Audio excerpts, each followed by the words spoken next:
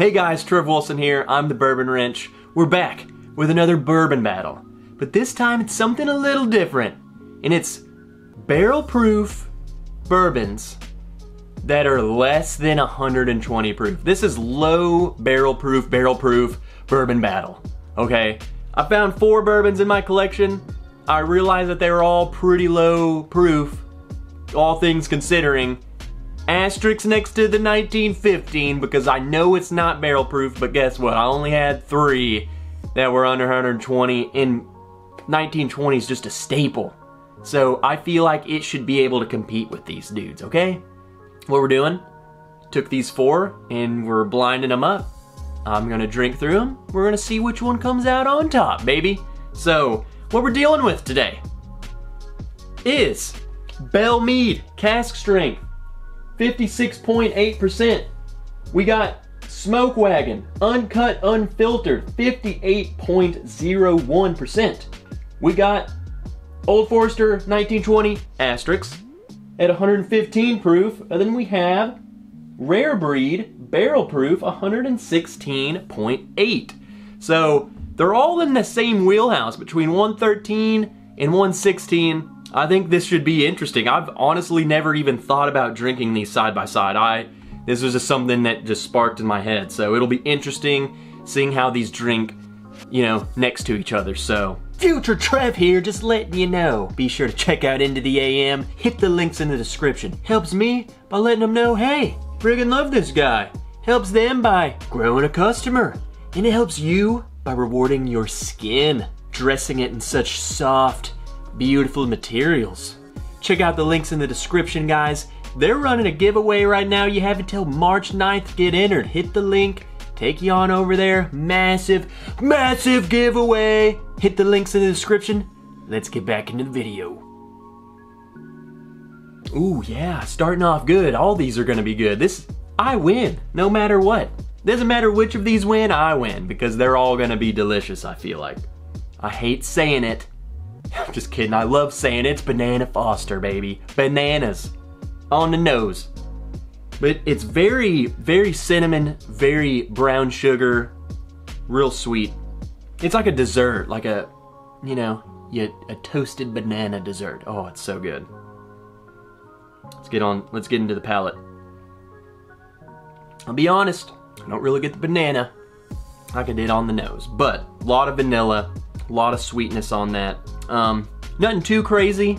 That seems like a good baseline to go through them, and maybe I'll go back to that one. I'm just warming up the palate, baby. So let's get on to B. You know, A is just a baseline. We'll come back through them. So, there's like I don't know if that's molasses or like a tobacco leaf that I'm getting on this.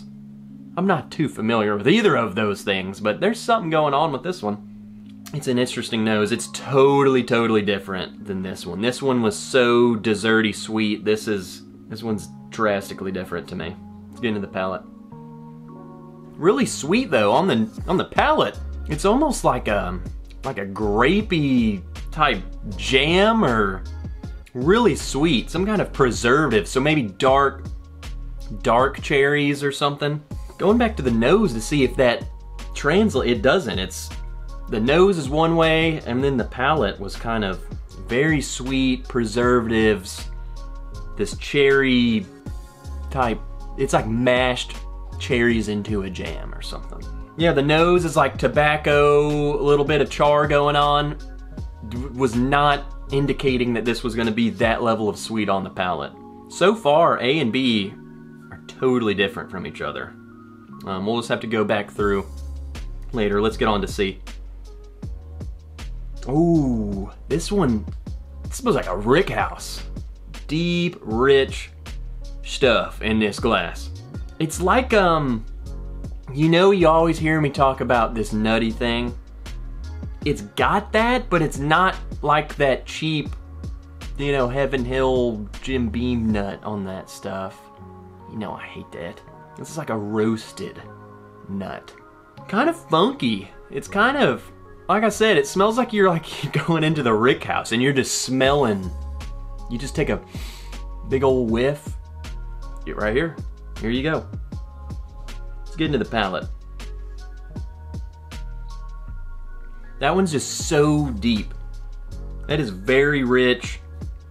The others, I don't know, when you're drinking it, they just seem lighter, if that makes sense. It's like, they've all been pretty mouth coating. I'm not talking about the viscosity or anything, but just, I mean, it's just deep and rich and dark, musty, but in a good way.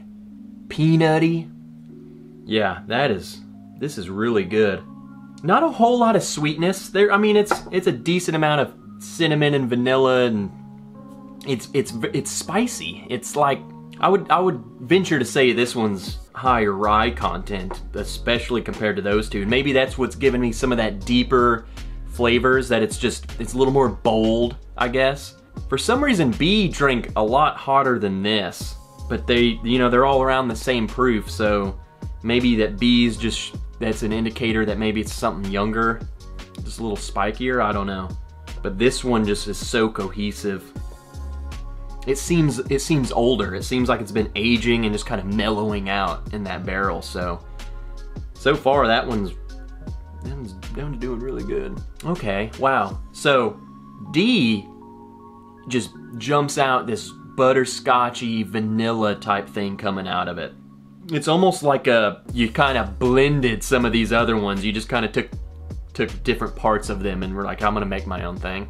Let's see if that translates over onto the palate. Typically, the ones that I find are absolutely delicious on the nose tend to not be on the palate. Maybe my nose is broken. That one drinks different than the other ones. There's something going on. I don't know if it's age. So that's it's like bright apple, some kind of fruity or citrus note going on. It's just very bright. It's very fresh to me, which is weird compared to the other ones. These all are so different. So I'm just gonna have to go side by side certain ones and kind of start eliminating. And that's what we're gonna do. We're just gonna eliminate things. We're gonna do this round a little different. I'm just gonna kind of go through, pick up 2 glasses and kind of see what I think. So let's do A and B. That's a deep caramel on there now, and that's why I love coming back through them, because smelling them side by side with other ones, you pick up things different, or it might bring out notes in a different way. So that's like a deep caramel. That's actually better the second time through. On the nose, A beats B. So let's see on the palate. Again, the nose on that one actually translates through the palate. It's very sweet. It's delicious. That vanilla comes through. Side by side, A has the lead to B. So what we'll do now, let's take the winner from C and D, and those winners will face off, and then the losers will face off. That's how we'll do it.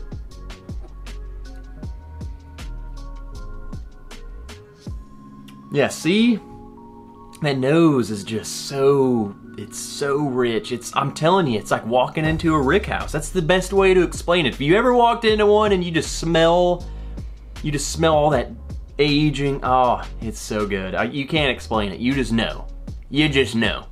Yeah, side by side, C just makes D smell young. I mean, it's so bright, and it just makes me feel like it has not spent as much romantic, sweet, amazing time with that barrel. All right, with that being said, so C's moving on to the winner's bracket. D's moving on to the loser's bracket. So let's do the losers first. Let's get the losers out of the way. So we're going between B and D. Honestly, I don't know if this is just because I'm drinking it right off the heels of other ones, but it seems like B is honestly just getting worse every time I drink it. It's changing in a way I don't like. In the beginning, that jam and I was getting, the preservatives and the cherry, and it was delicious. But now all of that's kind of disappearing. I don't know, doesn't hold up well to other ones, but it's kind of going down the tank for me. Yeah, D still has this apple, citrus, like a cinnamon apple, a caramel apple with cinnamon on it at the fair, and you're having fun. Yeah, D beats B. So I think B's in last. And it honestly, like I said, I feel like if I had a bottle of B and then I wasn't drinking it off the heels of these other dudes, totally fine. It's actually really good. Man, that is hard. That is difficult. I urge all of you to try this to see what you think. It almost just depends on what mood I'm in, because A is so much sweeter compared to C. C is a spicy gal. Like I said, deep and rich and, you know, a little dusty, a little barrely, a little woody. And A is kind of more your cinnamons, vanilla, sweetness. You know, a little bit of cherry, a little bit of banana. I got some banana on the nose, but not on the palate, but it was desserty, okay? Yeah, A is just so caramel, vanilla, sweetness, goodness. Oh, yeah. Let's see, man. I don't know how I'm gonna pick between those two, to be honest. It was so much easier between these dudes.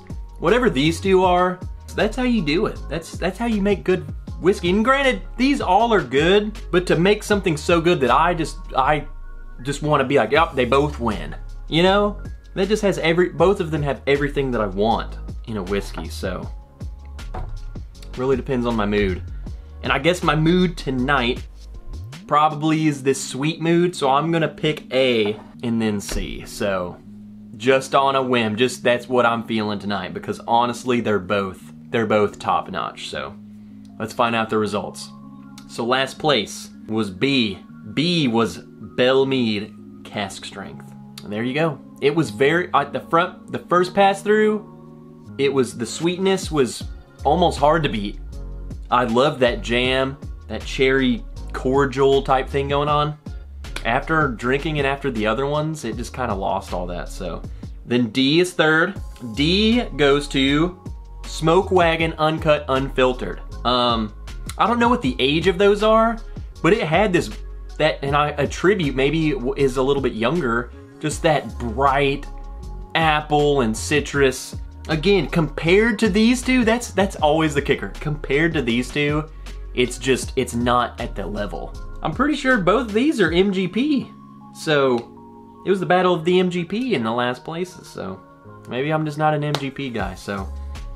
That leaves second place is C, Wild Turkey Rare Breed. And that leaves A, the winner, Old Forester 1915, which is the only non-barrel proof, but it's in the wheelhouse. We're counting it. Wild Turkey that rare breed has always been one of my top favorite bottles, period.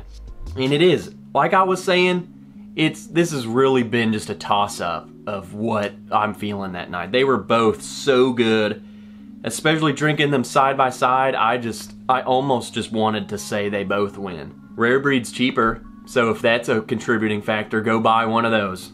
That being said, that's it. There's the battle of the lower proof, barrel proof. So I hope you enjoy it. Let me know below if you've had these, what's your favorite? What do you think about all of these? What would your order be? Try it yourself. I always recommend it, guys. Take this with a grain of salt. Try it yourself. See what your palate agrees with. See what you enjoy. So, hope you enjoyed it.